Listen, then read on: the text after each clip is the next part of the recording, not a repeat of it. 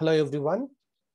Today in this video we are going to see how to perform a Mann Whitney U test. Here there is a word of caution here.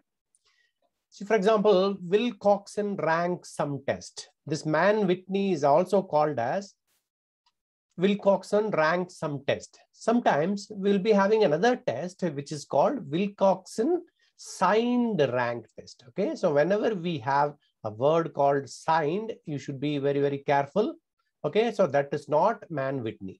So most of the people will be getting confused with this Wilcoxon Rank Sum Test and Wilcoxon Signed Rank Sum Test. Sometimes they will write it as Wilcoxon Signed Rank Test. Sometimes they will write it as Wilcoxon Signed Rank Sum Test also.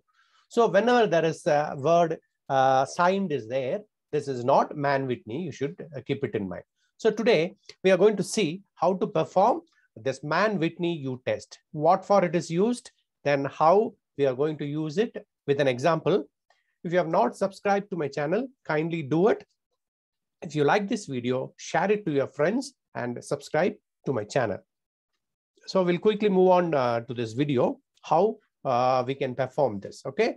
So what is a Mann Whitney U test? So first of all, we should understand what is it. So what is the other name for this? Okay, so this is also called as Wilcoxon Rank Sum Test. Okay, that is another name. So what do we do here in this test? Where we are using it? Why we are using it? So here, see, there are two samples. For example, sample 1 I am having, sample 2 I am having. So I want to check whether it is coming from only one population directly. Okay, so then their means will be equal. So this is what I'm going to check it. Okay, just like a t-test. Okay, independent t-test. So what is the difference between this and the independent t-test is independent two-sample t-test is used for the parametric test. It's a parametric test. This one is a non-parametric test. Whenever the distribution is not following the normal distribution, we are using Mann Whitney U test. So that's what is the difference between these two. So what is the second thing here? We want to compare two independent samples when the outcomes are not normally distributed. Whenever, see, so for example, there is a sample like this, the mean is like this. Another sample I'm having, the mean is like this. Okay, so these are all the two different samples. They are not normally distributed. So in that case, I'm using this Mann Whitney U test. Then it is nothing but a non-parametric counterpart of independent sample t-test. Okay, so now when it's a parametric test, then I'll use sample t-test, independent two-sample t-test. Here, this is the non-parametric counterpart. Okay, so next one, see, it is used to compare the two sample means are equal or not. As here, only we are comparing the means and we are finding out whether they are equal or not. Okay, so now it is used when the assumptions of the t-test are not met. See, whenever we are having an assumption for t-test, if it is not met, then I can straight away come and use this Mann Whitney U test. Okay, these are all the situations where we can use Mann Whitney U test. Okay, so what is the formula for this? It has got a very simple formula only. Here we'll be having two formulas and we will be taking only one for the calculation. See, the test statistics is denoted by U. Okay, so the test statistics, I am denoting it by U for Mann Whitney, which is the smallest of U1 and U2. Here, I'm finding out the value of U1, for example, 3. U2, I'm finding out, which is 5. Then, which is the smaller one? U1 is the smaller one. I'm taking it. So when U1 is equal to 7, U2 is equal to 5, then I'll take the smallest value as U. Okay, so I will find out U1 and U2. I am taking the smallest value and I will denote it by U calculated value. So just like the other value, other sums we have done it. So if you have not familiar with this type of calculations, we have done so many videos in this. What is this U calculated value? What is U critical value and all? You can visit our channel to start studying that. Okay, so now, what is this U1? I'm going to tell you. So now U1 is the formula N1, N2. and n1 plus 1 divided by 2, and R1, here only one point you have to remember, this is nothing but the sum of ranks, okay? Sum of ranks of group 1. That's what you have to remember. I have not given a sigma, okay? I have not given a sigma notation here. So blindly you can remember R1 is nothing but the sum of rank of group 1. Okay, so similarly, I'm going to have this U2 also, N1, N2. I'm going to tell what is this N1, N2 and all. Okay, so this is the formula for U2. What is this? N1 and N2 are the number of items in each group. See, for example, group 1 is 5 and group 2 is having 5 members. Then N1 is 5 and N2 is 5. That's what you have to remember here. Then R1 is the sum of ranks of group 1. Similarly, R2 is the sum of ranks of group 2. Here, only one point, very, very important point you have to note down. Whenever we rank, we have to take it as a single group, not the two groups. That's what you have to remember. You have to take it as a single group and we are going to split the ranks. If you do not know how to calculate ranks for the given data, we have done how to rank the given data. One video we have done it. I'm going to give the link in the description box. You can visit and see that. And once again, you can come back to see how to rank the data here. So we'll quickly move on to an example here. What is an example we are going to have? See, let us suppose that we want to investigate. I am a researcher. I am going to investigate the effectiveness. So I want to find out whether the new drug is effective or not. So I want to find out the effectiveness of a new drug. A new drug is introduced to reduce the symptoms of asthma, for example. I've taken an example. So I want to find out whether this drug is effective or not. So usually what we will do is we will introduce something called a placebo here. Okay, we'll give it to some people and the drug to new people. So we are going to find out, is there any difference here? So how we are going to do it here? So symptoms, they are going to tabulate. So what they are, see, they are given a random, either a placebo or a new drug. So I have taken some 10 members. I have given placebo for 5 people. I have given new drug for 5 people. Okay, placebo for 5 people, new drug for 5 people. Then I am asking them to record the number of episodes of shortness of breath, okay, over a week.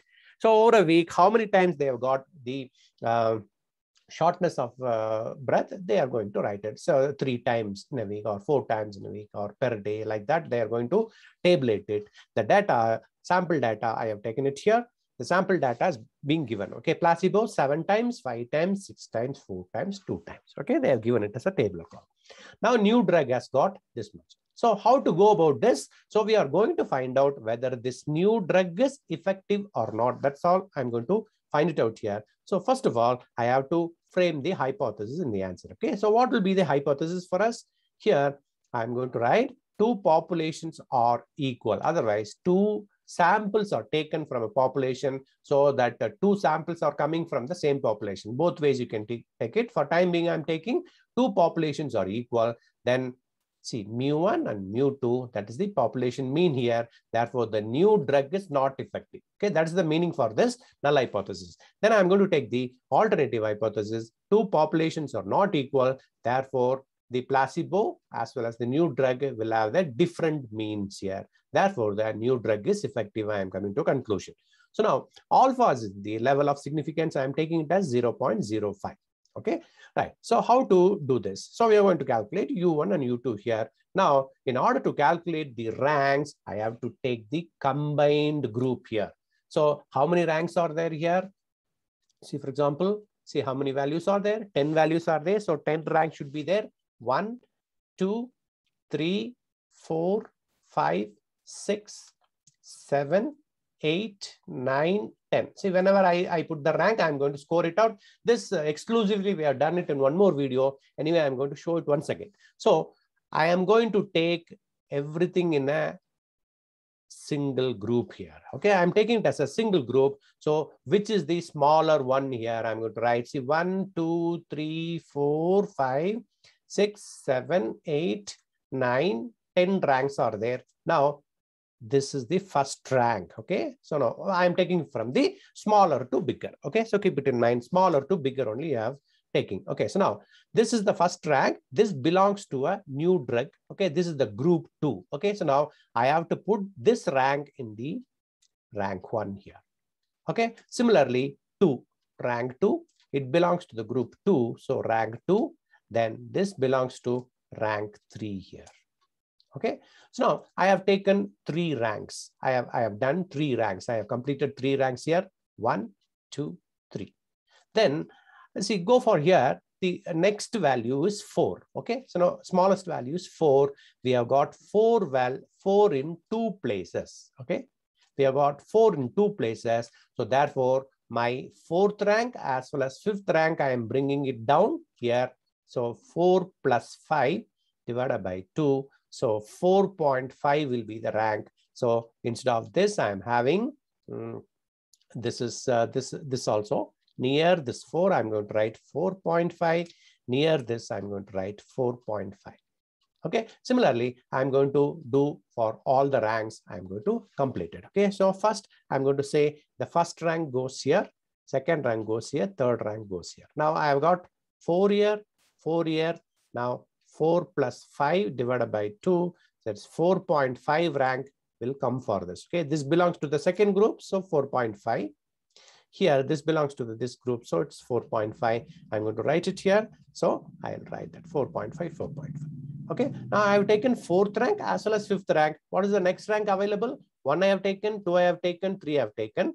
Then 6th rank is available. So next biggest number is 5. So now I'm going to write the 6th rank for it. It is over. Now 6th. Now you go for it. Now the next 2 numbers. We are having 6 here. We are having 6 here. Then 6 ranks I have taken. 7 and 8 I have to take. 7 plus 8 divided by 2. That gives you 7.5. So this here I got 7.5. This 6 I got 7.5. So that I can complete the rank here. Okay. So now the next is easy. Next bigger number is this one. The bigger number is 7. So 7 belongs to the group. So 9th rank is over. Then 12th is 10th rank. So I have ranked it already. So I'm going to add the ranks here. Okay. Now this is nothing but R1. Okay. So now I'll call it a sigma R1 or simply R1. I call it a sigma R2. That is first this total. Okay. So now I've totaled it already. So now this I'll take it as R1. This I'll take it as R2. Then I'm going to calculate the value of U1 and U2. So U1 is this much. What is my N1? 1, 2, 3, 4, 5. So I have got 5 here. Then N2 is 5. Here N1 is 5. N1 plus 1 is 5 plus 1. Then R1 is 37. This is what I'm going to write it in the next one.